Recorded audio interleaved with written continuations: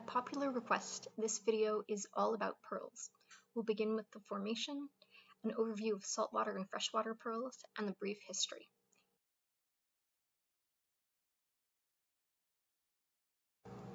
Let's begin by looking at the formation of a pearl. In this diagram, we have four layers. In yellow, A, the outer layer of the shell. In gray, B, the nacreous layer. In C, the orange cellular layer, which is the epithelial layer of the mantle. And D, pink, the mantle itself. A pearl is formed when a piece of detritus, like sand, lands inside a mollusk's shell.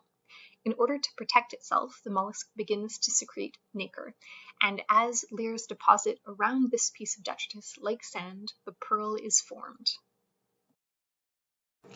Next, we'll compare saltwater versus freshwater pearls. The mollusks differ between the two. Saltwater pearls are formed in oysters, and they range from 2 to 12 millimeters. Rarely will you find one larger in size than that, whereas a freshwater pearl is generally formed in a mussel, and they can reach sizes greater than 16 millimeters. The colors differ a little bit. For saltwater, you've got the golden South Seas, white, and of course the beautiful Tahitian pearls. Freshwater is generally more of a white family of pearls, and then you also do get lavenders, peaches, and some light purples as well. The growth period for saltwater pearls is typically longer, and that is how they become larger in size. Nacre growth is a little bit faster for freshwater per year, and the quality, it's a little bit more lustrous for saltwater, but freshwater is thicker, whereas the freshwater pearl is almost generally completely nacre around whatever the initial irritant or nucleus is. In terms of price, saltwater tends to be a bit more expensive because of the time it takes to produce them and their larger size and better luster. But freshwater is readily available, and it can have a luster that rivals that of saltwater as well. So you can get some really good value in freshwater pearls. Let's take a look at some pearls. Freshwater pearls can come in all sorts of shapes and sizes. There are fancy types, as we are looking at here. There are, of course, the round types as well that do come in different varieties, like those that are encircled, round, oblong, or teardrop. Here's a great example of some nacre-formed pearls that are just quite loose and free. Tahitian pearls are generally more round or spherical, with the exception of the keshi. And of course, we should look at pearl sizes. So, as with the diamond, as things go up, they seem to grow exponentially. A 5 millimeter pearl will look significantly smaller than, let's say, a 9 millimeter pearl. In the 1st century, Julius Caesar declared that pearls were meant for the ruling class, but by the 5th century, they were being woven into garments and very popular with women. Caligula infamously provided his horse with a pearl necklace.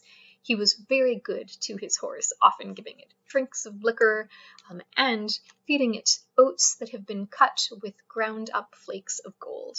No wonder that he was murdered by 30 stab wounds after only 4 years of ruling. Pliny the Elder recorded that Cleopatra once bet Mark Antony that she could provide the most lavish dinner ever recorded. In order to make good on this promise, she took one of her pearl earrings, dropped it into a goblet of wine, and drank it. The value of this was tens of millions of denarii. I think that this could be a fun one to test out ourselves, so I'm going to take one pearl earring and drop it into some vinegar. Let's see how the pearl fares.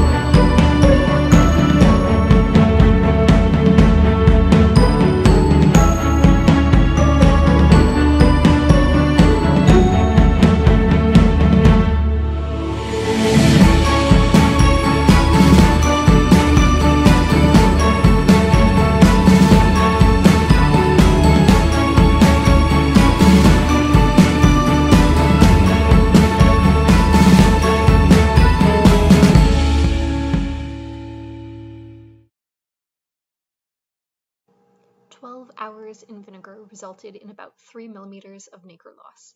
I think it's safe to say that this story has been embellished for dramatic effect. Until the 20th century, pearls were a naturally occurring phenomena reserved for the elite and royalty. Most of the largest examples found their way into the jewel box of the royals.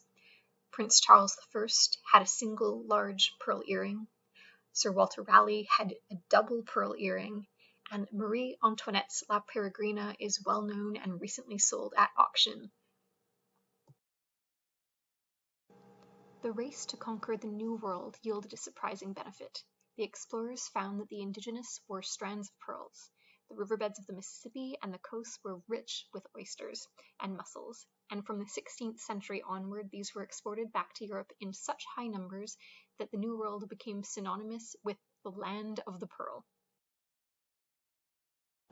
As pearls became more readily available, they became more and more popular in jewelry. Pearls, being white, were symbols of purity and innocence.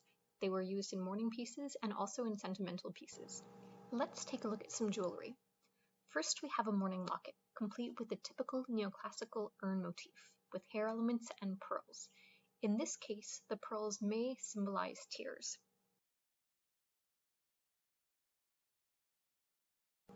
Next, we have a flat-cut garnet and pearl brooch. Much like a square is a rectangle, but a rectangle is not always a square. A piece of jewelry with hair is always a sentimental piece, but not always a mourning piece. In the absence of typical mourning symbolism, I would call this a sentimental piece. It may have been an amatory piece given to a betrothed. This is a pendant from my personal collection. In the 18th and 19th century, it was popular to present young women with a parure of seed pearls strung with white horsehair on mother of pearl. These were normally gifted for important events, such as weddings. The tiny pearls generally came from the coast of Ceylon, and the white horsehair was hand-selected to make sure that it was going to be durable enough to last. Imagine that these were produced with limited light sources. It's quite amazing. In 1861, Mary Todd Lincoln had cause to celebrate.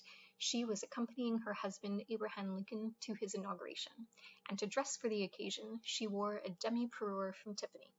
A typical parure costing $1,000 included a collar necklace, a pair of bracelets, earrings, and one or possibly two brooches, and a corsage brooch.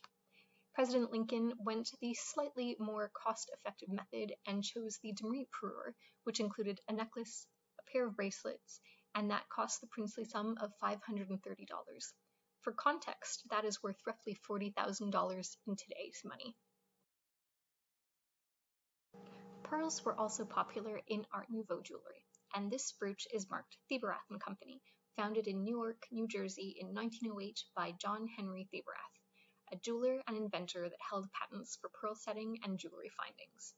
A very small firm, they employed just 5 workers, and they worked primarily in 14-karat gold. The firm was last listed in their Newark directory in 1926. In the early 1900s, a simple pearl necklace of 16 to 18 inches with symmetrical 7.5mm pearls could cost upward of $500. They were seen as the ultimate status symbol. It was very difficult to find well-matched pearls because they were all natural. In 1916, Maitland was seated next to Cartier at a dinner. She was the wife of the railroad tycoon Morton Plant, and she and Cartier were discussing how wonderful pearls are. When he said that she should buy the 2 strands that he just created at over $1 million, she laughed and said that she couldn't afford it. The two devised a plan, and she ended up exchanging a Fifth Avenue mansion and $100 in exchange for these strands of pearls. This property still belongs to Cartier and is a flagship for them in New York City. In my next video, we'll cover the fascinating history of faux pearls, the story of cultured pearls. We'll look at pearl grading and why it's an art and not so much a science, how to select pearls, and how to care for pearls. If you enjoyed this video, please give it a thumbs up and consider subscribing to my channel.